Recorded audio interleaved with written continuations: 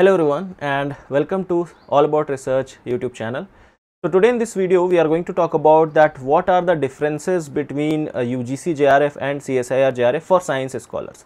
Now when somebody asks for UGC JRF, people usually misinterpret it and they think that UGC JRF deals with non-science student and CSIR JRF deals with science student. But it's not like that. If you will see the result of CSIR net, when the CSIR net result is uploaded, you will find out that there are two sections in it. One is for UGC JRF student and the other one is for CSIR JRF students. So science students also get UGC JRF as well as CSIR JRF, and in this video we will try to see that what are the similarities between them, what are the differences between them, which one is better in what respect. Okay, so that's what this video is going to be all about. One more important thing, that if you are new to this channel and if you have found this channel and if you are watching this particular video, please do consider subscribing it. This is a particular channel where we are going to make a community of research scholars, be it from any stream of science. So we are trying to make a community of all the research scholars so that we can discuss about the things related to research. We can have various podcasts with other scientists. That's what this channel is going to be all about. So please do consider subscribing it and making this community more strong. So before going into the video, let me tell you what UGC and CSIR stands for. So UGC is University Grant Commission. It's a body which comes under MHRD and it deals with all the universities, whatever universities are there throughout India, they all regulate under UGC. CSIR is Council of Scientific and Industrial Research. That's again a body which regulates under a Ministry of Human Resource and Development, MHRD, of Government of India. Combinedly, their focus is to grow research environment throughout the country. Now let's talk about the similarities between both of them. The first similarity which you will find out between both these fellowship is that the fellowship amount. Okay, so both the fellowship amount is same. So 31,000 per month is what you get as a scholarship. If you are UGC JRF or you are CSIR JRF, it does not matter. The fellowship amount is same. HRA is also same. You also get the similar amount of contingency. Okay, so all the monetary benefit is actually same for both these particular fellowships. So that's the first similarity which you will see between both of them. Second similarity is between the tenure of fellowship. So the tenure of both these fellowship means up till what time you are going to get that fellowship is also same for both of them. If you are already a research scholar, the fellowship starts from the day at which the result has been declared, and if you are someone who is joining research after qualifying the CSIR net exam, then your tenure of your fellowship will start from the date of joining of your research. Okay, so these two things are quite similar for both of them. Third similarity is validity, means where it is valid. So generally both these fellowships, whether it is CSIR JRF or whether it is UGC JRF, they are considered to be equal.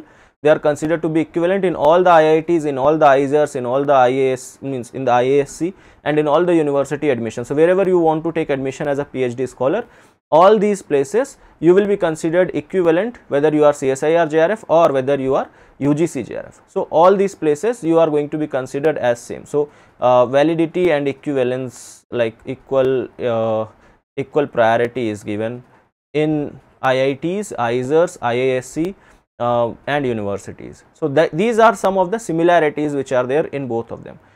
Next, let's talk about that what are the differences between both of them. The first difference between both of them is that when you go for CSIR labs, okay, if you want to join a CSIR lab, over there preference is given to CSIR JRF instead of UGC JRF. So in CSIR labs you will get more preference, so preference to CSIR JRF. Okay, so CSIR JRF will be given more preference over a UGC JRF. It's not like that UGC JRF cannot apply for that, but if there will be two candidates, one is UGC JRF and the other one is CSIR JRF, they will give more priority to a CSIR JRF candidate. The next difference which you are going to see is in the number of candidates who get these fellowship. So CSIR fellowship is given to less number of candidates. Okay, less candidates get this particular fellowship, whereas UGC JRF is given to more number of candidates. Okay. The third difference which you will see will be at the time of SRF upgradation. So when you are going to do SRF upgradation, at that time you will find out that there are some little bit of differences between both of them. The process of UGC JRF is little different than the process of CSIR JRF. Those things we will discuss in some other video. SRF upgradation, if you don't know, let me tell you that after 2 years of your PhD or after 2 years of your research, you can upgrade yourself from JRF to SRF. SRF is Senior Research Fellow. So that's called SRF upgradation. So for that, the process is little bit different for UGC and for CSIR. Now before ending this video, there should be something which you should know. If there are some points which you should know about CSIR and UGC JRF. So the first point which you should know is that UGC JRF, okay, UGC JRF fellowships are regular, okay. So UGC JRF fellowship are regular as compared to CSIR JRF fellowship. So regular means UGC JRF fellowship you will get approximately after every month you will get the fellowship amount credited in your bank account, but if you are CSIR JRF, you have to wait for 3 months, maybe sometimes it can go up till 6 months. So till 6 months you will not get any fellowship.